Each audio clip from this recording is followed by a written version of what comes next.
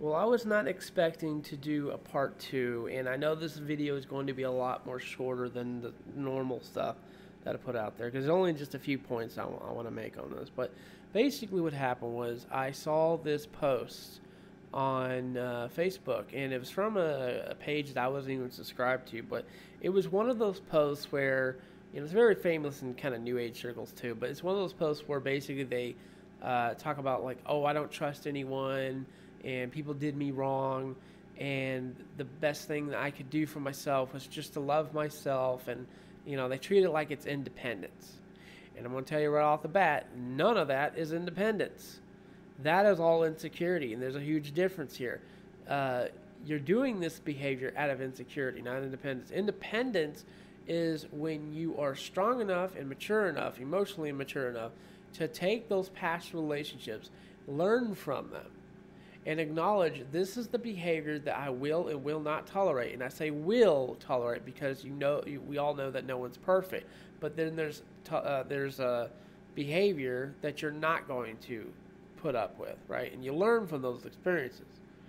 You learn from what went wrong in the first place. Maybe it was because you were attracted to somebody just because of superficial reasons. There's some shit like that, right? So you learn from your experiences, but you're also mature, emotionally mature, independent enough to know that not everybody out there is bad, And it's more down to like using discernment and knowing what to look for and all that other stuff. It comes from emotional maturity.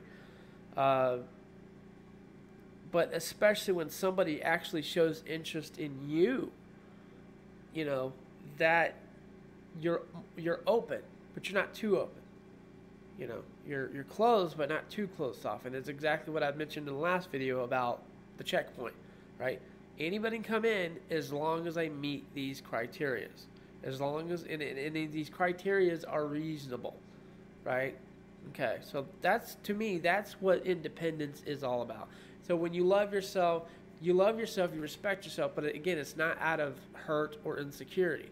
It's not, I don't trust people because, people are trash, that's insecurity. Anyways, second point I was going to make. Most of what I'm talking about, I want everyone to listen to understand this. Most of what I've been talking about is geared towards women, okay? I know there are some men out there who are going to listen to this and they can relate to it, and that's fine. That's cool. You want to be on this channel, fine. But I'm going to be completely honest here. When I talk about this stuff, I'm mostly referring to my experience with women who have gone through this sort of thing. And if you get in my comment section and you try to be all buddy-buddy with me and be like, yeah, man, I hate it when women do this and this and this and this, and it to me it comes off as kind of just complaining, just like you're trying to be all buddy, be like, yeah, you say it to those women. I'm going to ignore you because that's not where I'm coming from. That's not what I'm doing when I'm doing it, and I don't want to be buddy-buddy with you, okay? Now, I was originally going to go and list a bunch of these like different things that happened to me when experiencing, like when I'm trying to pursue somebody who's like this, and I'm not going to do that. I'm just going to use one example. Whenever I'm interested in somebody, the only thing I care about is trying to get to know them. I don't care about anything else. I don't care what other people say or, the circumstance. I don't care. I like you. I'm going to try to talk to you.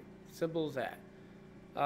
What I have noticed is these kinds of women, typically when men are on their channels or anywhere else, wherever this is being done at, when men are giving them superficial attention, they eat that stuff up.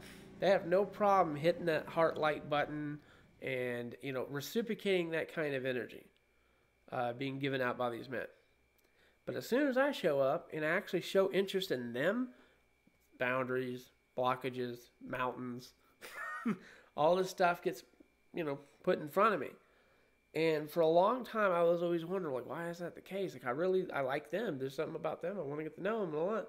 But why are these guys? Well, because this energy is easy to digest. it doesn't require to trust anyone. It doesn't require for them to open up. It doesn't require that. So they'll eat that up, you know. But anyone who, and we're more specifically talking about someone that even maybe they are interested. Like if there was absolutely no interest, then that's a totally different thing. But I'm saying there's interest there, there's curiosity, any of that, but yet they're putting these blockages up because of past fears.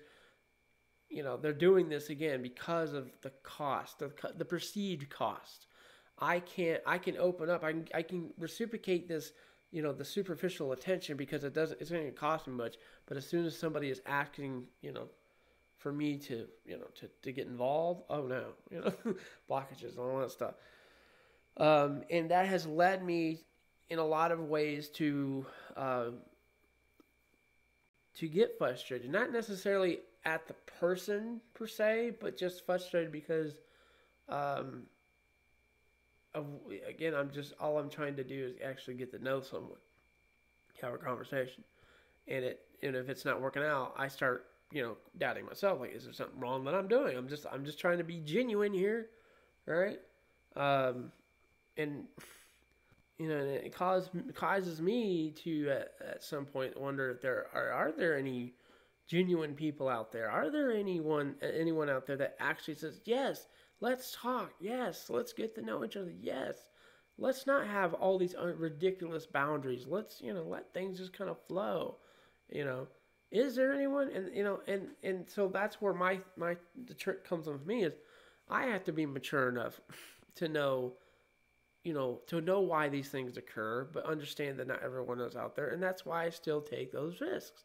That's why I still will approach. That's why I still will try to do what I do, and I will not give up until I find that one that I've been wanting. But I mean, I think I had something else to say. I can't remember what it was, but I think that's where I need to end it. So that's where I'm going to end it. If you listen to this, thank you for listening. I will talk to you later.